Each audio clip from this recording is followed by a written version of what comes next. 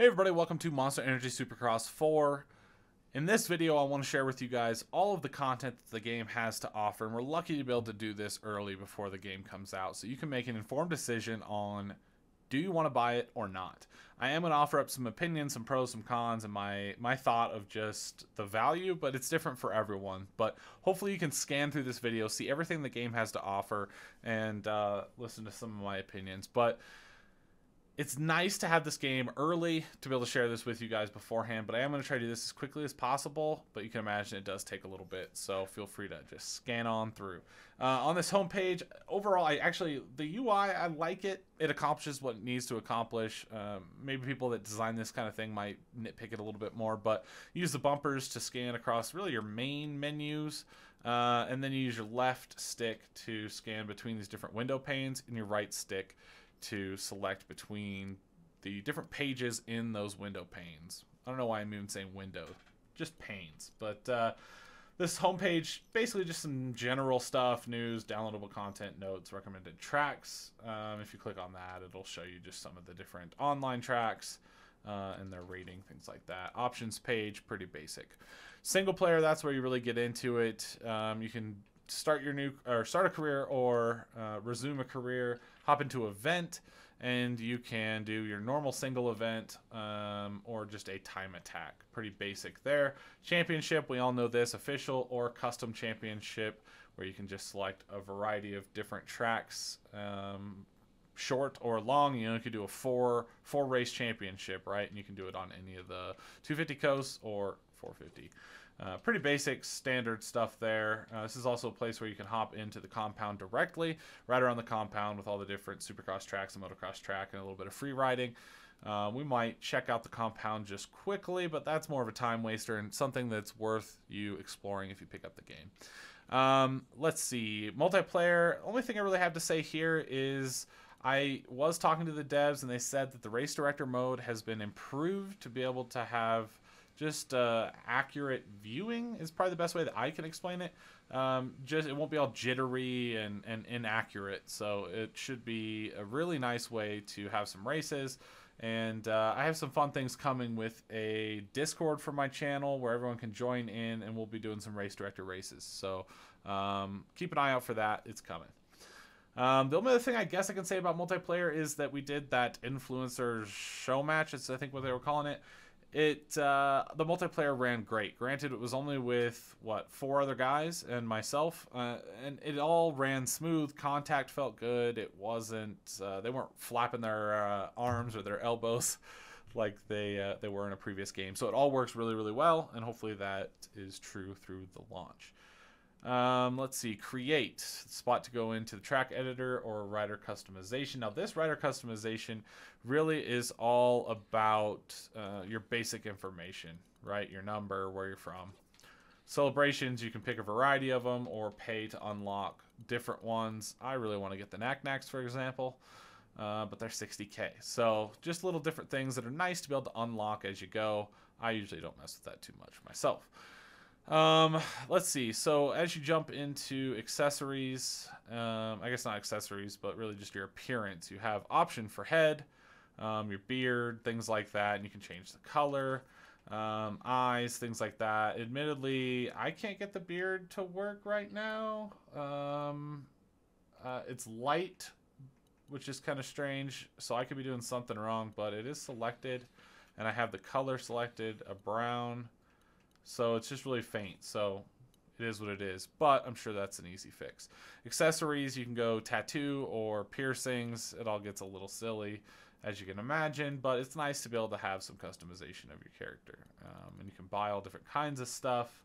Let's see, is there anything kind of weird? White circle, nothing weird really. Some Halloween stuff, sweet. Yeah.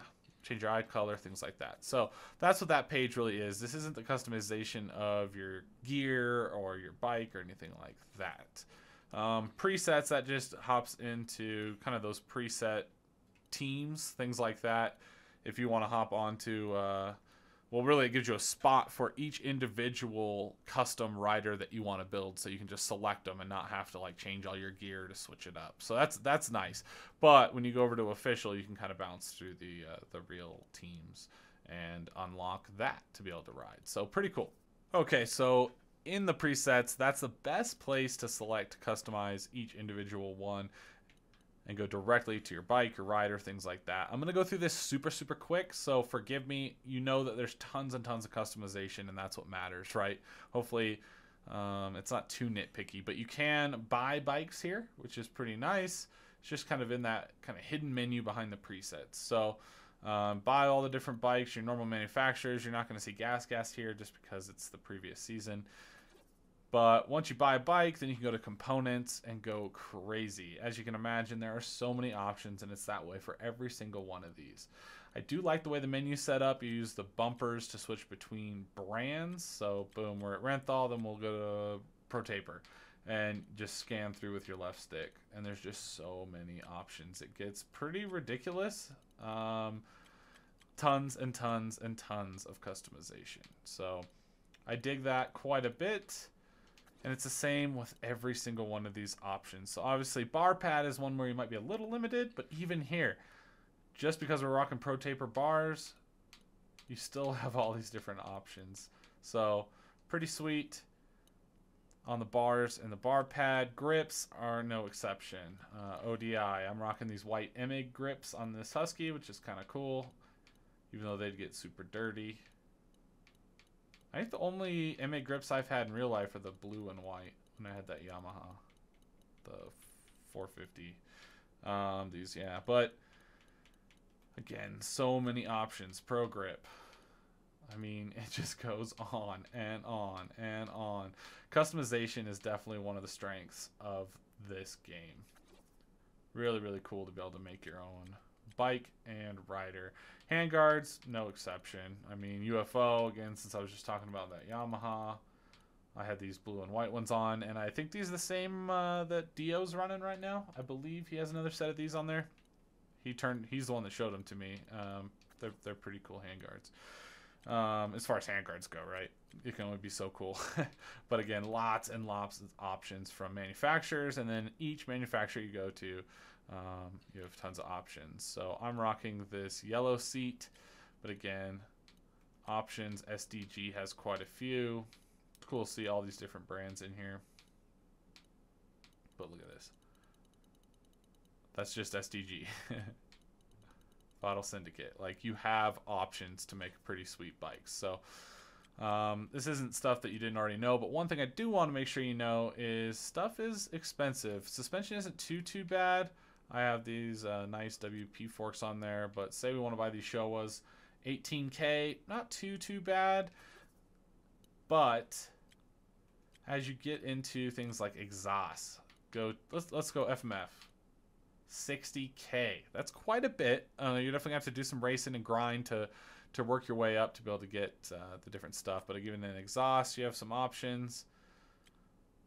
Pro Circuit, Termignani, Two Brothers, Yoshimura, everything that you would really expect.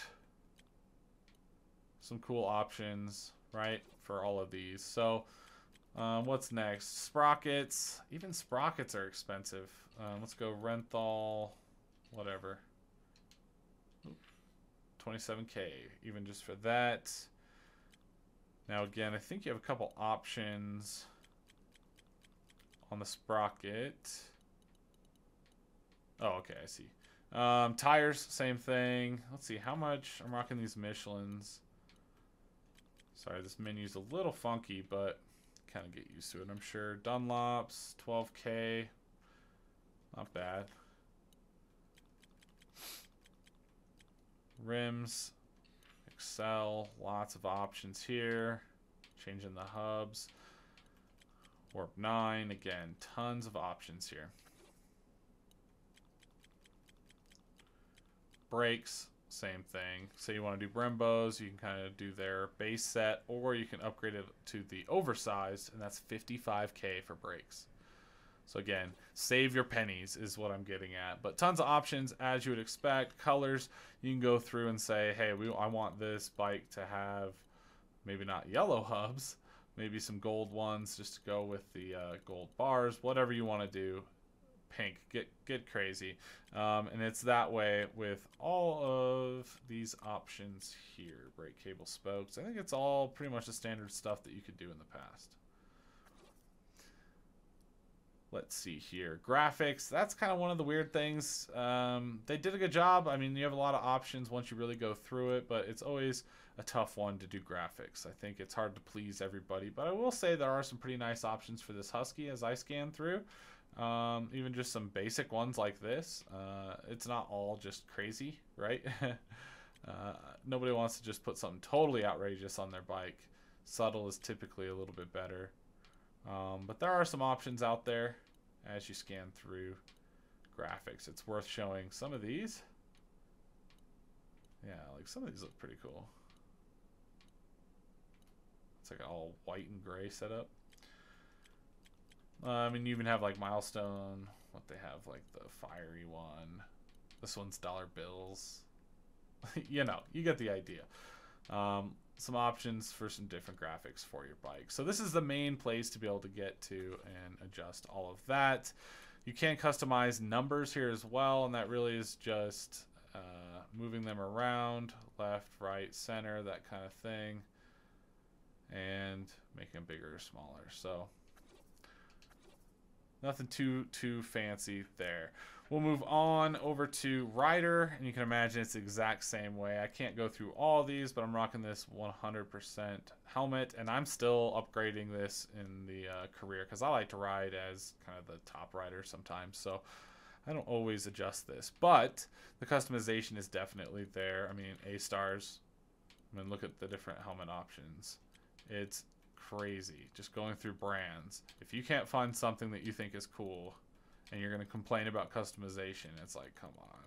Even if it's like, oh, they don't have the latest, greatest this, it's like, come on. They have some pretty awesome options here as you scan through things. I mean, so many options. But I can't show every single thing. I just want you to know that there aren't any issues with the amount of content here. Goggles, same situation.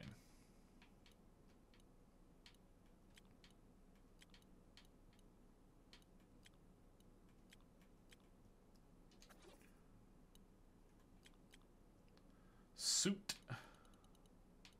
Again, the full set. Let's see what Troy Lee has for just an example. It's always nice to scan through the weird Troy Lee stuff. Let's go to Fox. Is going to have a bunch.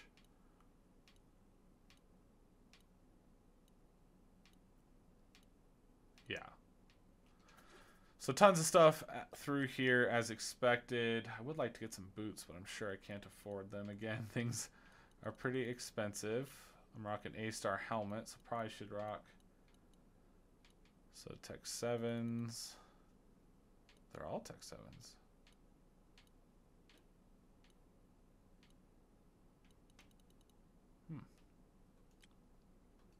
That's weird. You can't just run a set of white, normal white.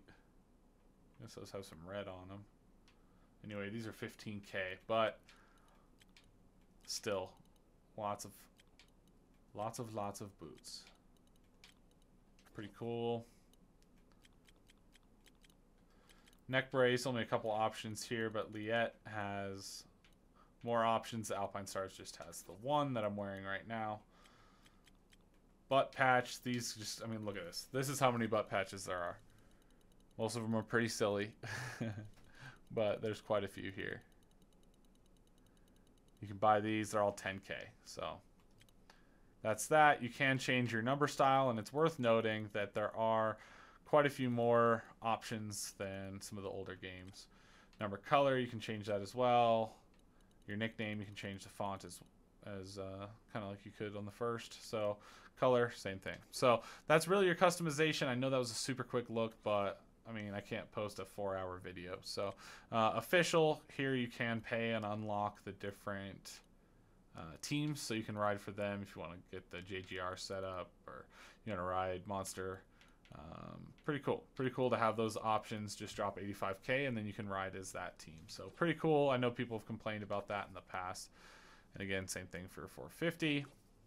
That is that for customization. Now, I think it's worth showing you guys the track editor now. Now, if I hop into the track editor, I'm going to just show you a quick overall of what's in there so you can see if there's new content. I will have a video specifically just on me making a track. So keep an eye out for that very, very soon. But let's hop into the track editor just so you can see what's going on. To the track, to the tutorial. Indoor stadium, outdoor stadium, baseball. Again, rectangular diamond, large diamond, rectangular diamond. We'll just go large rectangular outdoor, sure. Again, a lot of the same controls and whatnot. There are some different options through here, as you would expect, right? So again, say you want to throw that thing right in the middle. You have a couple different camera options. You can get down here or do it from far away. It's kind of nice to play with a little bit. Let's just move over to straights. We'll have a short-ish straight. Now we'll get down into it. What do we want to have? Obviously, your options for whoops. Probably don't want that first section to be whoops. It tells you the information just above. So 3 foot 3 inches, 4 foot 4'11". You know, all these different jumps. So probably just want to do a somewhat subtle jump. Let's do this almost 6 footer. Then we'll do a little small guy here.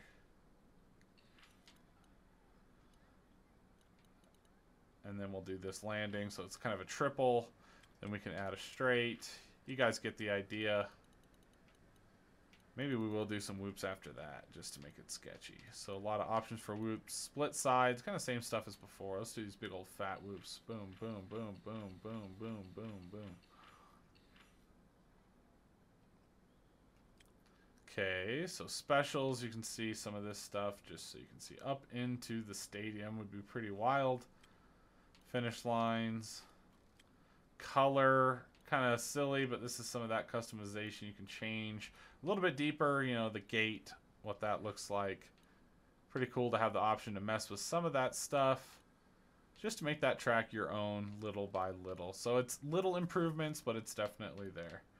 So may as well show you a lot of the different jumps as we get a little bit closer so you can see some of the crazier stuff. These bigger lines, dragon backs, kind of split stuff. Again, the specials we looked at. So yeah, pretty cool. Turns, it's always nice to see the options for these as well. Some with big berms, some a little bit tighter, some big stuff, small stuff with an outside kind of jump on it. A lot of stuff that we've seen before.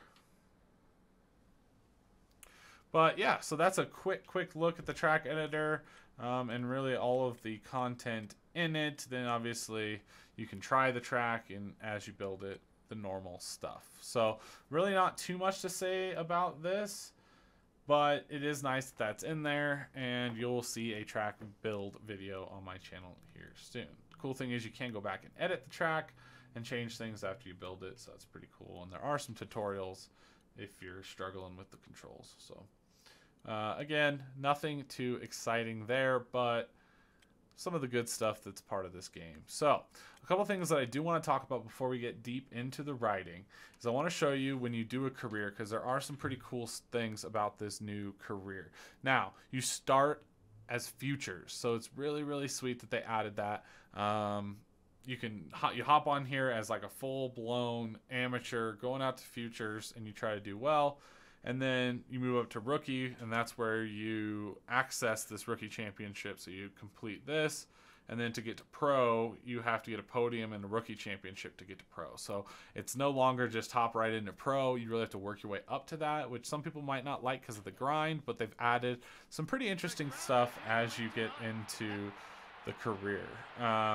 They've added quite a bit, honestly. This is kind of the hub for your career. Now, you can do these different trainings, and that's like where you go to the Supercross track and you need to pass a whole bunch of riders in a certain amount of time, that kind of thing. And there's other little drills or skills like that that you do, and it ranks up your character. That's pretty sweet. I guess the only thing, these extra events I haven't had happen, but those come up. But you can go to your rider, and this is where it's pretty interesting. Abilities. You can see on the right in that grayed out menu, that's where you're ranking this all up. So as you do better and you get skill points unlocked, you get to go through here and change things. Now, if you look at the bottom, that's turn control, and they're all, each section is the same. So you just increase the maximum attainable turn. Boom, boom, boom. And to unlock some of these ones in red, you have to have the rookie championship or the pro championship. So it's going to take a little bit to get all of this unlocked. Let's see, banking management. So this is all cornering, right? So bumper, physical resistance.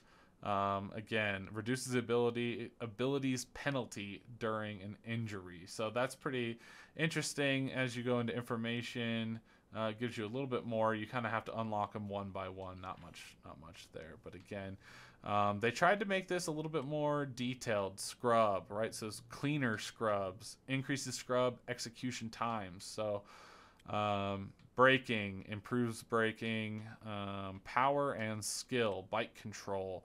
So it's ground control, control when landing, and yeah, pretty interesting. So control in the air, all that, and you unlock it. So you're going to slowly improve your character as you go through the career, which is a new thing. Not only do you have to move through futures to rookie and then to pro, you also are going to be improving the skills of your rider the whole way. Something new, something fun. I'm actually going to be doing a career on my channel here, so look out for those videos coming very, very, very, very soon.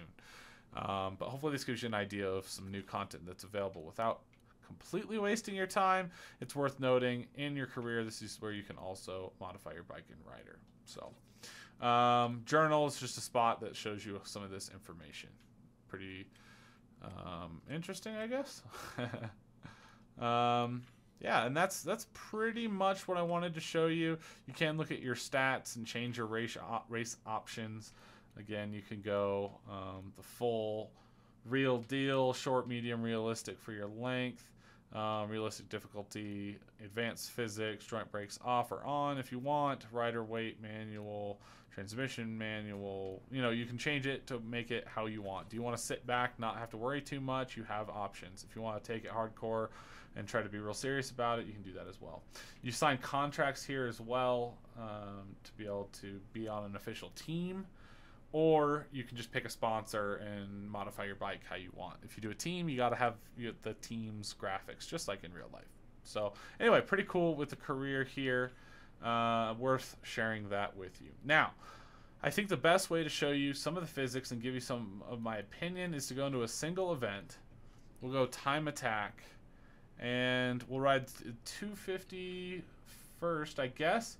And we'll go Anaheim 1, again, race options. We're just going to make sure that this is correct. Flow aid. Pretty cool. You can do the different ghosts. So you can do 1v1, so it slowly increases the speed of your ghost, so you can try to beat it. Or you can just ascent. Sorry, the ascent is the one you can see. Ghost ascent. The beaten ghost will immediately be replaced by a stronger one. So that's it. And then 1v1 is just your normal ghost. So that's pretty much it. Let's hop into a little bit of gameplay. Thank you guys for kind of hanging around. I know that beginning part is a little bit long and drawn out, but that's what the skip function's for. So let's go directly onto track and just kind of talk about the way the game feels. Again, this is a 250. We need to we need to ride the 450 as well.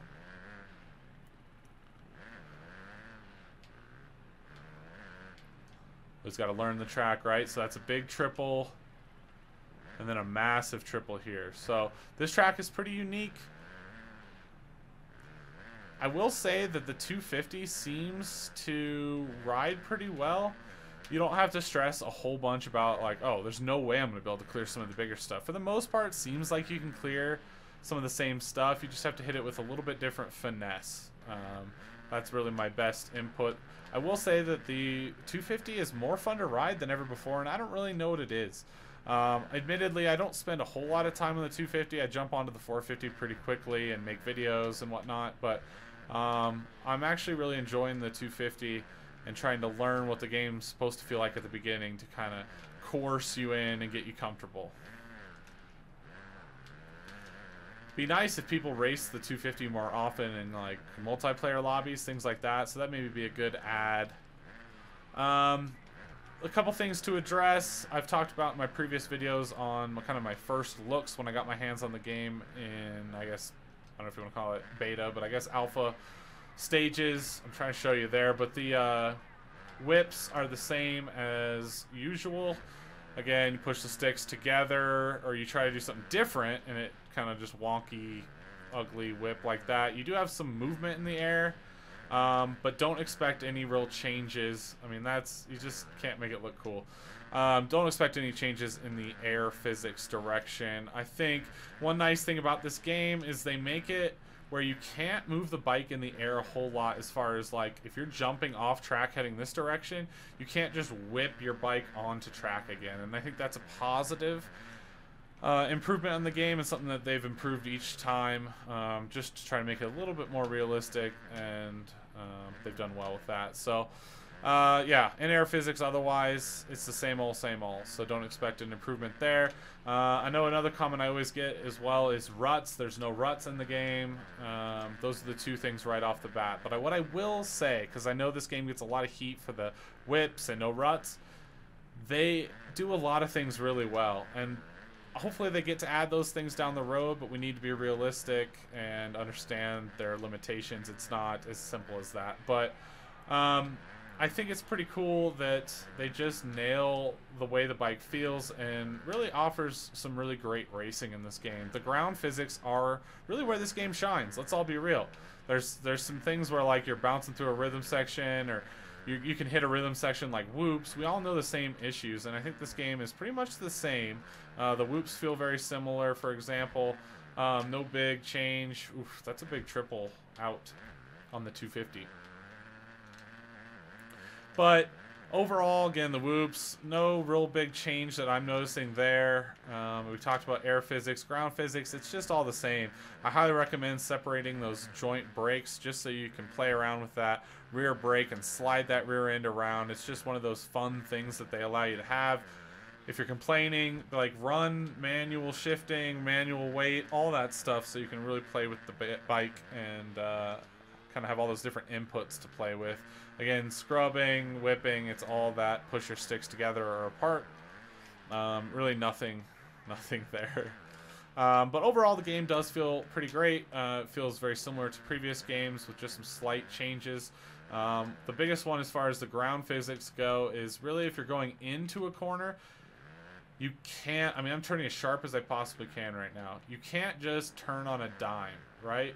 That's as tight as you can go. So as you get into corners, you really have to set yourself up. You have to slow up into the corner, slow up, get rotated, and then get on the gas at the right time. If you try to get on it earlier, just try to ride like you could in the first game, you just can't do it. You need to set up for your corners, and you need to hit the jumps straight. Otherwise, you're not going to be able to pull yourself back onto track. So anyway, that's just a super quick look at what the game is like initially. We are going to hop on the 450 and check that out as well. Load times are all pretty decent, no complaints. Again, I'm on PC, so it's hard to say what it's going to be like on consoles. But let's go to event. We'll go time attack again. 450. Ride this 450 I've got. Actually, let's switch up the track. We'll ride Tampa since I've ridden that one. You guys can get a better idea